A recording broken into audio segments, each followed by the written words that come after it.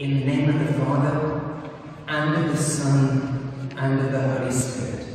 Amen. The Lord be with you. And also with you. Almighty God, to whom all hearts are open, all desires known, and from whom no secrets are hidden, cleanse the thoughts of our hearts by the inspiration of the Holy Spirit, that we may perfectly love you, and worthily magnify your holy name, through Christ our Lord. Amen. The grace of God has dawned upon the world with healing for all. Therefore let us come to God in sorrow for our sins and confess together. Almighty God, Our Heavenly Father, we sin against you and against our neighbour, in thought and word and deed, through negligence, through weakness, through our own deliberate fault. We are truly sorry and repent of all our sins. For the sake of your Son, Jesus Christ, who died for us, forgive us all that is past, and grant that we may serve you in this life, to the glory of your name. Amen. Almighty God, who forgives all who truly repent, have mercy upon you, pardon and deliver you from all your sins, confirm and strengthen you in all goodness, and keep you in life eternal, through Jesus Christ our Lord. Amen.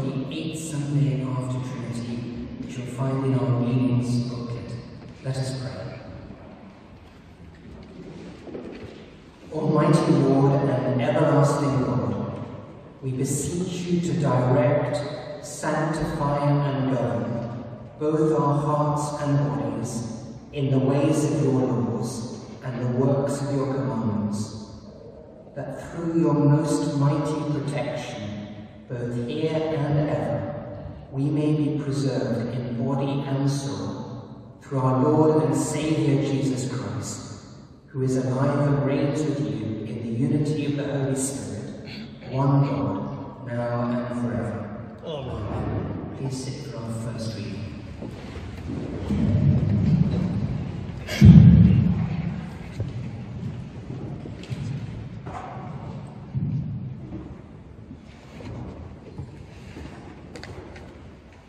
A reading from the letter to the Hebrews. Faith is the assurance of things hoped for. Faith is the assurance of things hoped for, the conviction of things not seen. Indeed, by faith our ancestors received approval. By faith we understand that the words were prepared by the word of God, so that what is seen was made from visible. By faith Abraham obeyed when he was called to set out for a place that he was to receive as an inheritance. And he set out, not knowing where he was going. By faith he stayed for a time in the land he had been promised, as in a foreign land, living in tents, as did Isaac and Jacob, who were heirs with him of the same promise. For he looked forward to the city that has foundations, whose architect and builder is God. By faith he received power of procreation, even though he was too old, and Sarah herself was barren, because he considered him faithful who had promised. Therefore, from one person, and this one as good as dead, descendants were born, as many as the stars of heaven, and as the innumerable grains of sand by the seashore. All of these died in faith, without having received the promises, but from a distance they saw and greeted them. They confessed that they were strangers and foreigners on the earth. For people who speak in this way make it clear that they are seeking a homeland. If they had been thinking of the land that they had left behind, they would have had opportunity to return. But as it is, they desire a better country, that is, a heavenly one. Therefore God is not ashamed to be called their God. Indeed, he has prepared a city for them. This is the word of the Lord. Thanks be to God.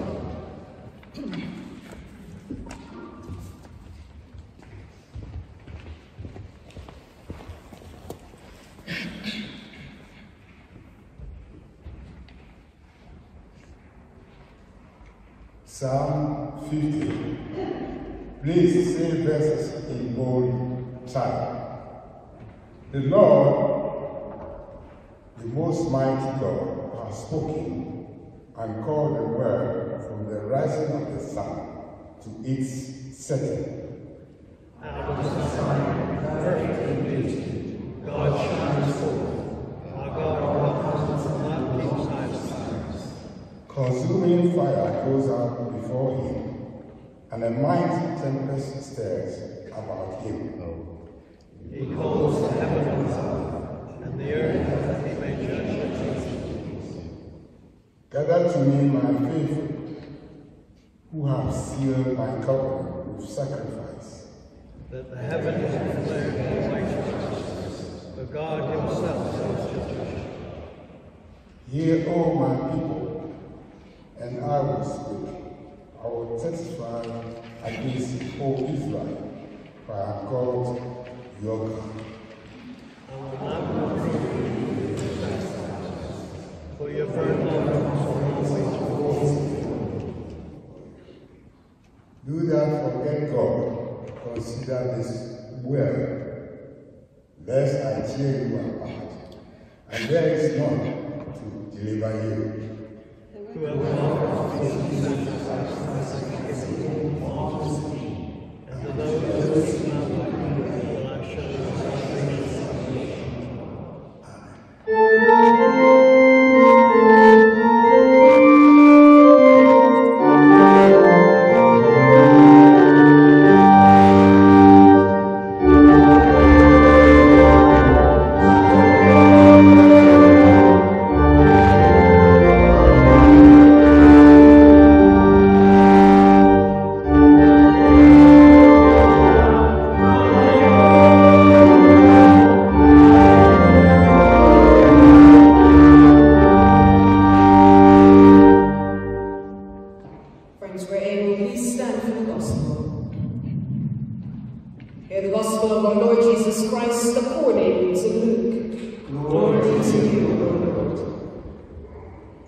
Jesus said to his disciples, "Do not be afraid, little flock, for it is your Father's good pleasure to give you the kingdom. Sell your possessions and give alms. Make purses for yourselves that do not wear out, an unfailing treasure in heaven, where no thief comes near and no moth destroys. For where your treasure is, there your heart will also be. Be dressed for action, and have your lamps lit. Be like those who are waiting for their master to return from the wedding banquet, so that they may open the door for him as soon as he comes and knocks. Blessed are those servants whom the master finds alert when he comes. Truly I tell you, he will fasten his belt and have them sit down to eat, and he will come and serve them. If he comes during the middle of the night or near dawn and finds them so, blessed are those servants. But know this, if the owner of the house had known at what hour the thief was coming, he would not have let his house be broken into. You also must be ready, for the Son of Man is coming at an unexpected hour. This is the gospel of the Lord. Praise to you, O Christ.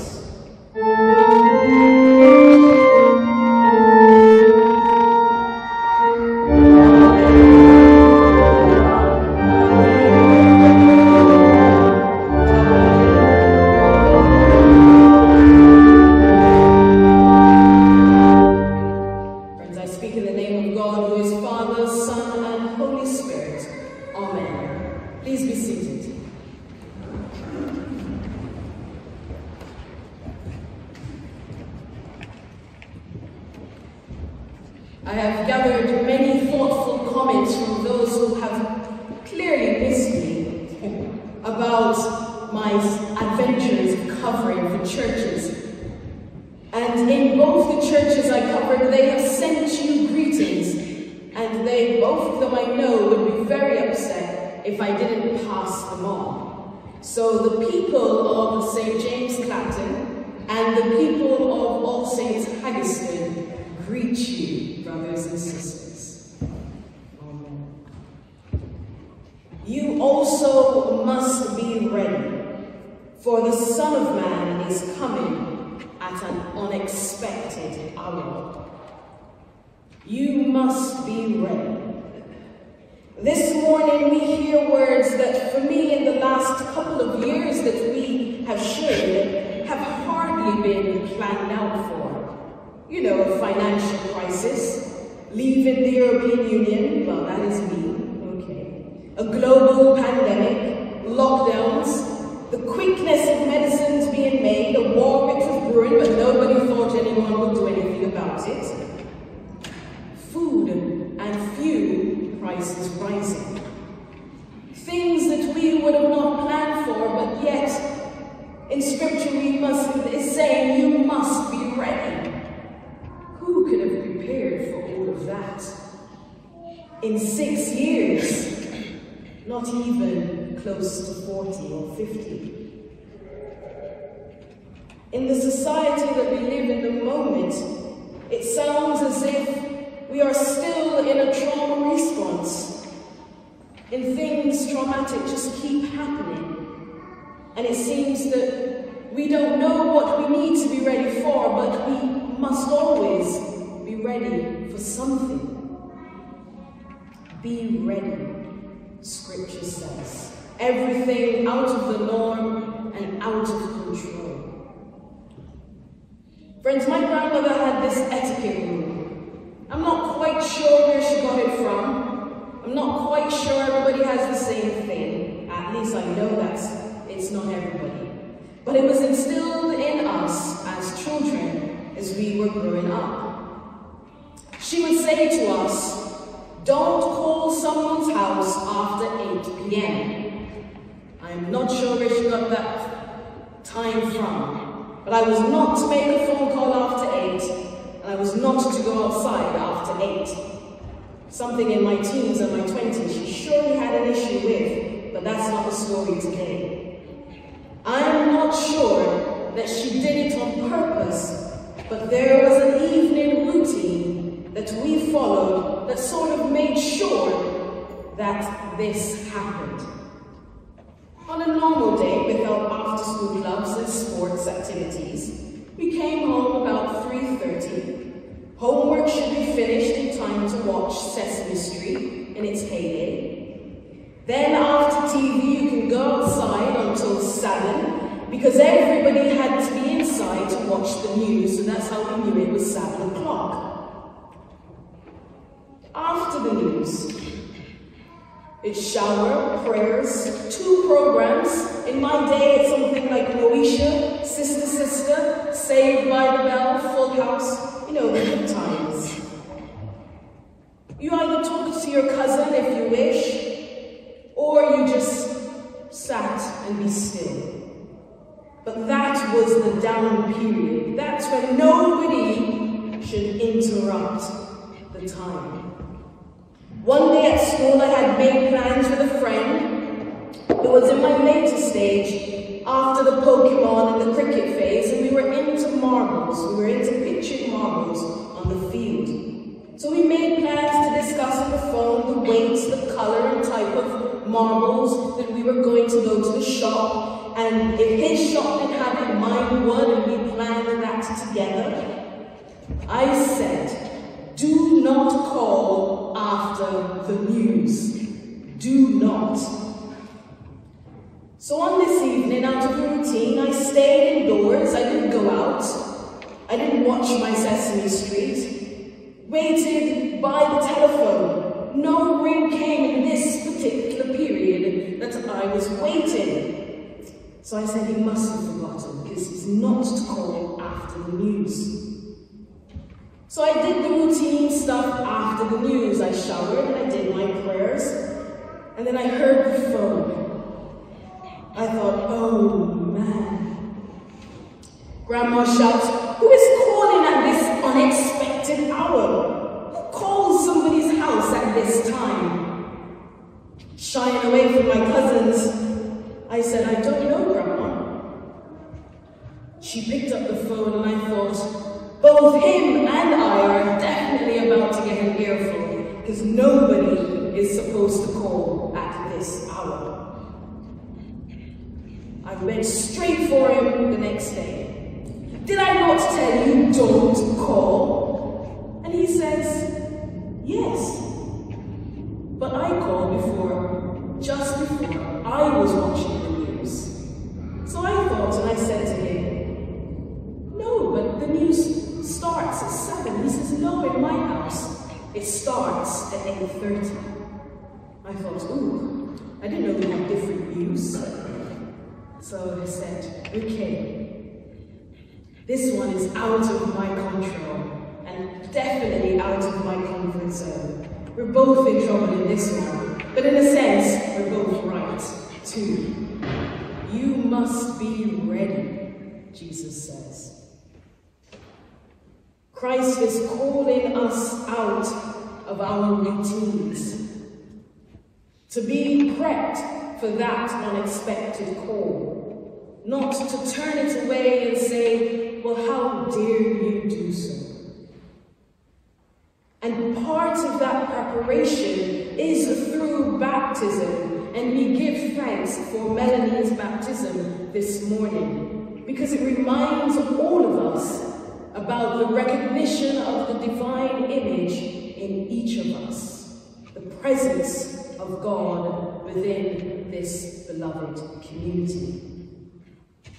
With everything that has occurred in the last couple of years, even in the unexpected timing of my friend's phone call, what we have learned is the necessity to be present. It is inviting us to be rooted in the presence of God, which offers life. It is that being present, taking things as they happen, is life itself. Things will be out of the norm and most certainly not in our control, but in the messiness of our lives, the fact that someone is present to hear and to listen means that we see the goodness of the Lord. It means in the mess of war, as well as in the conversations of the church at the moment, we seek things that offer life itself. whether that be speaking boldly against something or taking action to stand boldly beside those we wish to stand beside. But it's not just ourselves making ourselves available, but knowing culturally and specifically the need of the individual that stands before you. Doing that thing that makes ourselves, but additionally the other person, alive, that gives them the life to step, that gives them life to speak, that offers empowerment and inspiration. We are the agents of transformation that God uses to transfigure the world. Our world needs life. Our phone calls needs life. Our intentional care for each other, just as God is careful to note the very hairs on a human's head, it is the example of careful discernment that is needed for us to be aware of how God is acting in the present. For God has a dream, not a stream of surface level content, but a content of character, a deeper understanding of each other, of ourselves, in relationship with God. For if it takes the life of someone, if it pains or if it upsets, then surely it can't be of God. If it segregates and if it divides, if it doesn't unify, if it separates, then surely it can't be of God. Being present may go outside the norm. It may be out of our control, but most certainly it is a thing that offers a person life for the moment. And so my prayer for us this morning is that through prayer and through baptism, we are reminded to be present for each other, that we are reminded to give life to one another, recognizing that God is in control and even just outside of the norm. For the goodness of the Lord can be found in that unexpected phone call, in that unexpected visit, in that unexpected hour. Amen.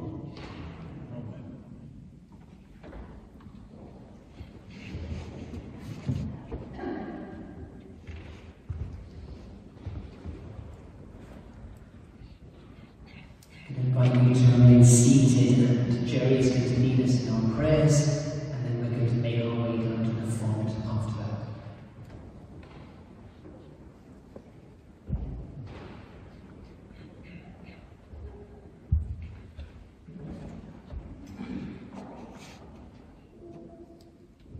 Dear Lord, thank you for the blessing of being able to live here in service to you and your Son Jesus Christ. We are grateful for this building where we pray, meet, sing and host a variety of activities. We thank you for Andrew, Shana and Doug, who care for us and guide us, and for Victoria, who provides us each week with wonderful music. And for our church wardens, Liz and William, who ensure that everything runs smoothly. We also want to honour all those who work with our children and young people in this church and in the local area, and may our young people enjoy their outing this coming Saturday. Lord, in your mercy, hear our prayer. We pray for all those who work in our community, for Pat and for Basil, who are our pastoral care assistants, and all that they do regularly out of the public gaze for our church community. We pray for those involved with our house, and that the right people emerge and show up to help this valuable centre to thrive. Lord, in your mercy. We pray for the recovery from illness of all those known personally to us and those not. Help all caregivers get the support that they need within the NHS and the small army of people whose lives are given over to caring at home for family and friends on a 24-hour basis. May they be helped and given some respite to nourish them. We particularly pray at this time for the family of Archie Battersby and all those at the London Hospital who have been involved in his care over the last few difficult months.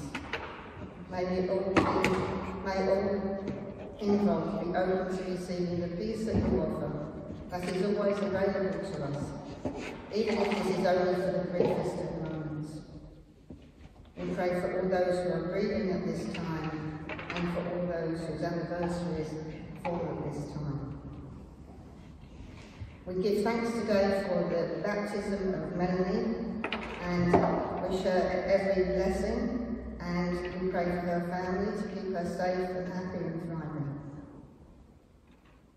Many in our community are worrying about how they are going to heat their homes in the coming autumn and winter, and are stressed about how they are going to put food on the table. Many will be working in multiple jobs, if they can find them, but we are not a poor country. Please help us to have perhaps a meaningful national conversation to turn this social crisis into an opportunity, to change our values and make plans for how we intend to change the way we allow people to live in poverty unnecessarily. Lord, in your mercy. Remember here all those who are suffering in Ukraine and other war zones. Help all those involved find ways to cope, and may small miracles happen every day. We pray too for the Russian families who are losing their young sons and daughters to a war that they also find themselves in, and that many did not choose. May sanity be restored to those in power, and may your gift of peace manifest itself in every heart that is open to receive it. Lord, in your mercy.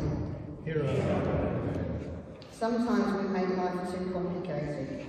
For example, our drinking water. It comes out of our taps served by reservoirs. We can drink it straight or use a water filter. We can buy water in bottles and cans, and the water can be still or sparkling and contain a variety of minerals depending on the part of the world it has been shipped from. We are privileged to have this choice, as much of the world's population is still without clean drinking water. But now, with the current relentless hot weather, we have the prospect of water rationing. So together with the rest of the world, we pray for some rain for us and for all those for whom finding clean water to drink is a daily struggle. Lord, in your mercy. Lord, accept these prayers for the sake of your Son, Jesus Christ. Amen.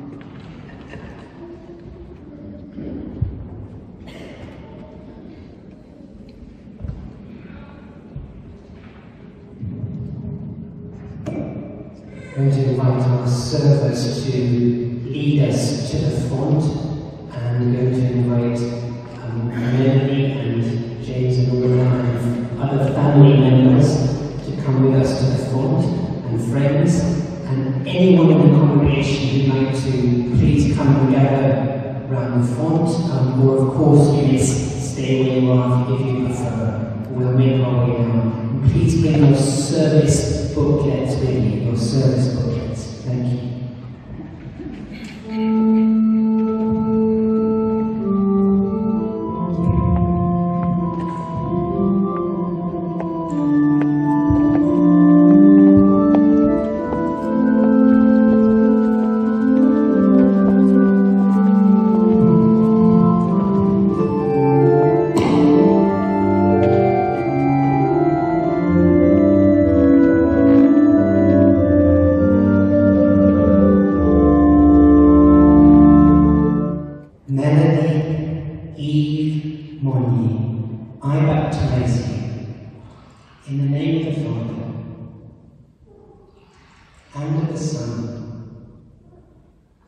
and of the Spirit.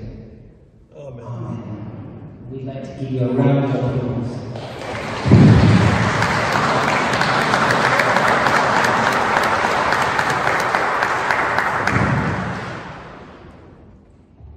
Find our prayers of preparation on page 8 of the Order of Service. Blessed are you, Lord God of all creation. Through your goodness we have this bread to set before you, which earth has given and human hands have made, to come for us the bread of life. Blessed be God. Blessed are you, Lord God of all creation. Through your goodness we have this wine to set before you, fruit of the vine and the work of human hands, to come for us the cup of salvation. Blessed be God. If you like following the Eucharistic prayer, you can find it at the back of the service booklet.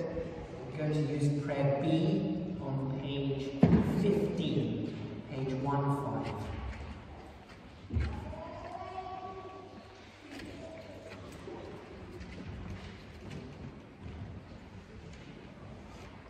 The Lord is here. Lift up your hearts. Let us give thanks to the Lord our God. Father, we give you thanks and praise through your beloved Son, Jesus Christ, your living Word, through whom you have created all things, who was sent by you in your great goodness to be our Saviour. By the power of the Holy Spirit he took flesh. As your Son, born of the Blessed Virgin, he lived on earth and went about among us. He opened wide for us his arms for us on the cross. He put an end to death by dying for us, and revealed the resurrection by rising to new life. So he fulfilled your will and won for you a holy people. Therefore with angels and archangels, and with all the company of heaven, we proclaim your great and glorious name, forever praising you and singing.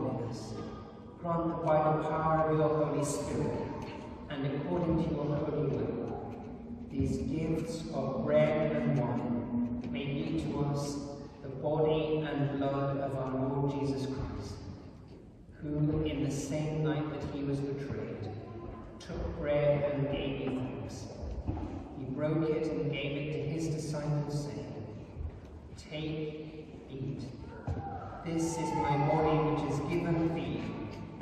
Do this in remembrance of me.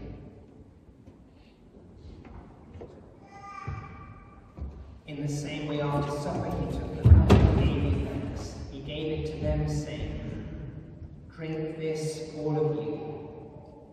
This is my blood of a new covenant, which is shed for you and for many, for the forgiveness of sins. Do this as often as you drink it, in remembrance of me." Great is the mystery of faith.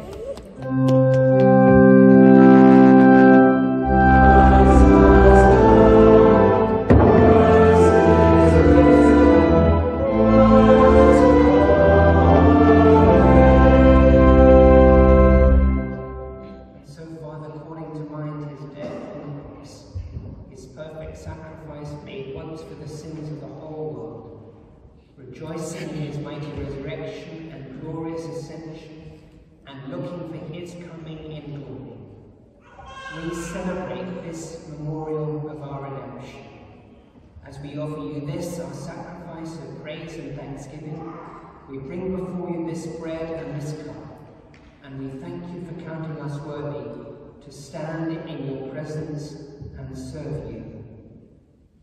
Send the Holy Spirit on your people, and gather into one in your kingdom all who share this one bread and one cup, so that we in the company of John the Baptist and all the saints may praise and glorify you forever, through Jesus Christ our Lord, by whom and with whom and in whom, in the unity of the Holy Spirit, all honour and glory be yours, Almighty Father, forever and ever.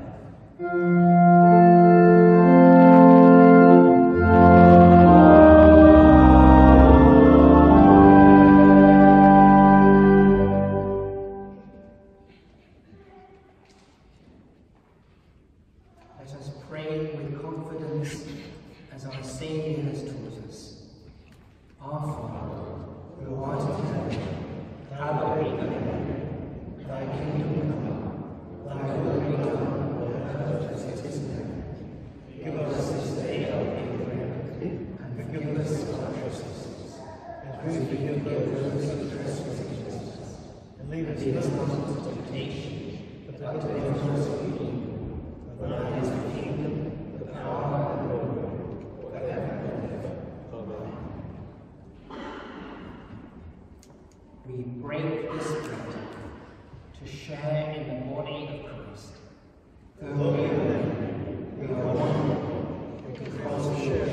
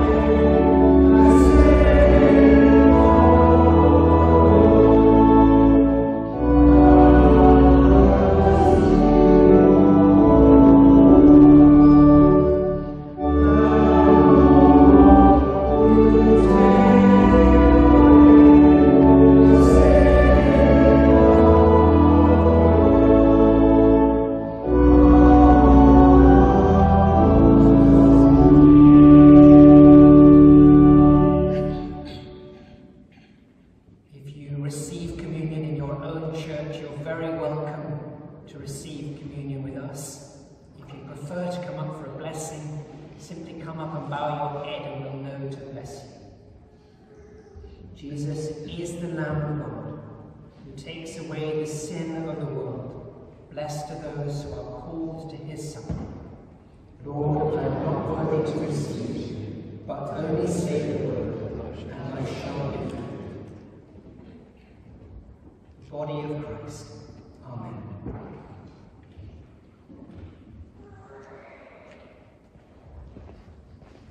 And on all our behalf, the blood of Christ. Amen.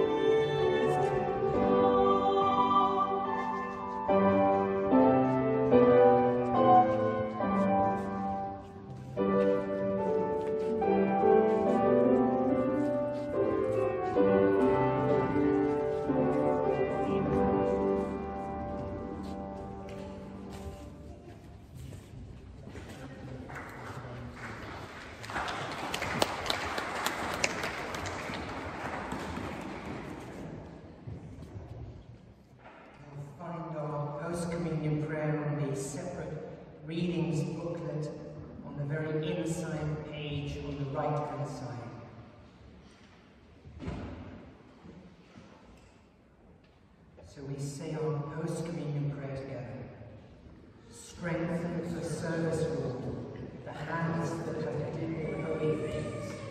May the ears which have heard your word be deaf to clamour and dispute. May the tongues which have sung your praise be free from deceit.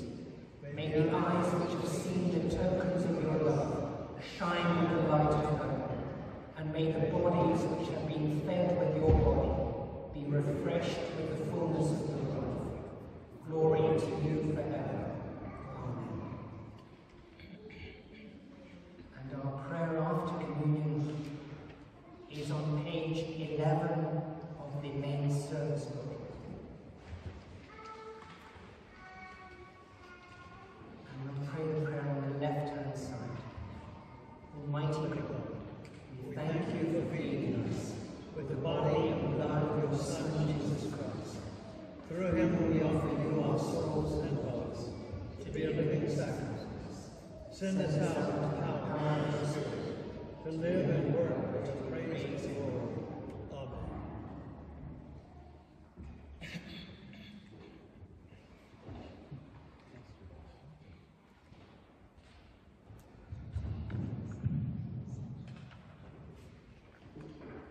Just wanted to say, she's very busy drawing, but I wanted to say well done to Melanie, who was fantastic, and congratulations to her on her baptism day. We're not going to disturb her from her drawing, but we would like to give her a round of applause.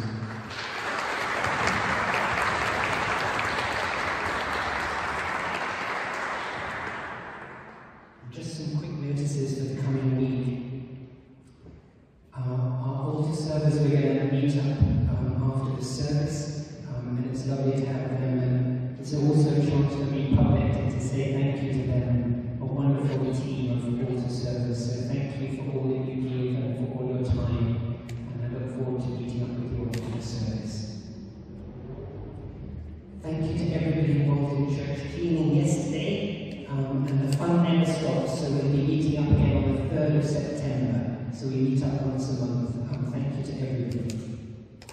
Morning evening prayer, the times are on that table at the back of the booklet, and you'll always be really welcome. I'm just going to mention the church youth group outing. I'm just going to look to Shana maybe just to say a few words to make sure that everybody knows about the outing. Thank you, Andrew. Our young people are going to Zap Space. It is trampolining for the rest of us who don't know what that is. They're going trampolining next week, Saturday. We have received some forms, but if parents of young people between the ages for youth group of year 6 to year 11, then just let me know after the service. There is a waiver form that needs to be signed. Of course, it is trampolining, so we do need some safety. So if parents can fill those out, so even if you've told me the names of those who are coming but haven't filled out the waiver form, it would be really nice if you can just fill that out. It's online. If you need me to send a link, I'll happily do so. And it is also, if the young people who aren't signed up to the youth group but still would like to go, I just need a youth group registration form for the trip so that the church has the information. I think that is it. So we look forward to seeing young people, and hopefully they'll have a good time trampolining at Zap Space. Thank you.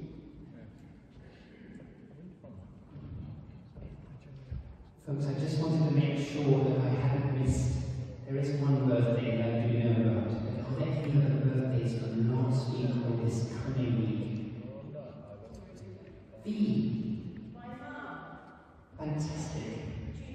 Judith, and when was her birthday?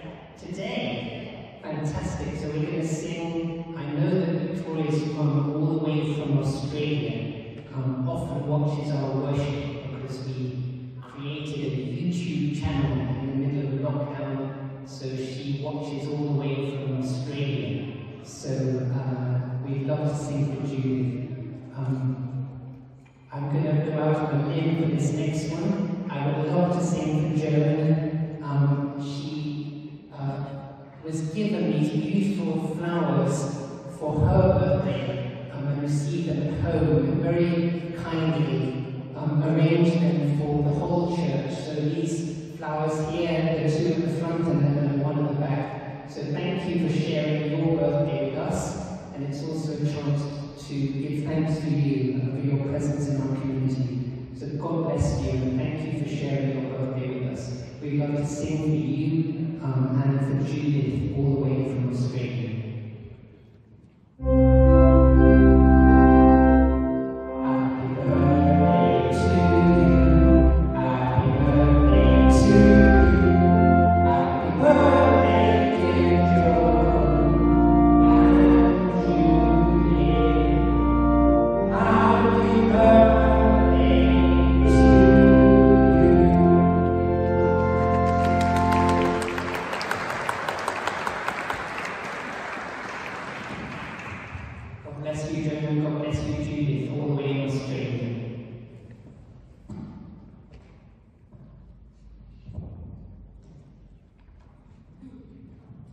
In the last verse of this final hymn, I'm just going to invite everybody involved in the baptism, Melanie of course, but also parents and family, just to come and stand in front of the altar here during the very last verse of this hymn.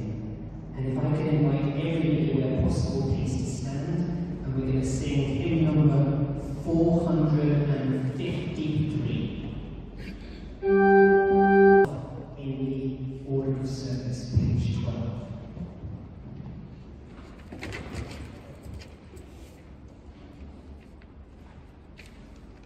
This special candle belongs to Melanie. It's for her as her baptism day.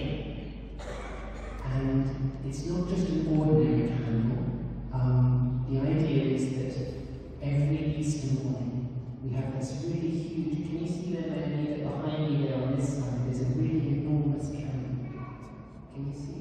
A really huge one over there on the stand. So every Easter morning we have that new huge candle, and that's our Easter candle.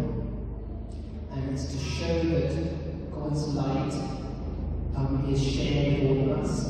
And so this is the light of Christ being given to you, and you can imagine it's like it's shining inside you, and it doesn't just belong in the church, it's for taking out into the world. And so you can imagine every day of your life, this light will be shining inside of you, in your heart. And so we're going to pass it to you today.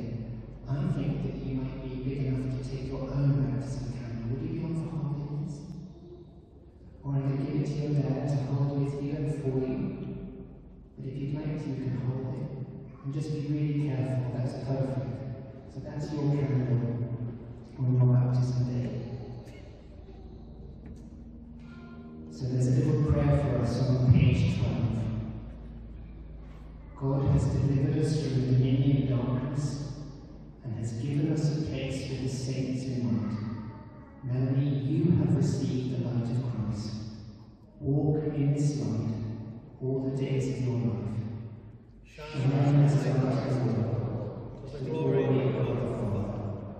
The peace of God which passes all understanding, keep your hearts and minds in the knowledge and love of God and of His Son Jesus Christ our Lord. And the blessing of God Almighty, Father, Son, and Holy Spirit, be upon Melanie and each one of you, today and always. Amen. Friends, go in the light and peace of Christ. Thanks be to God.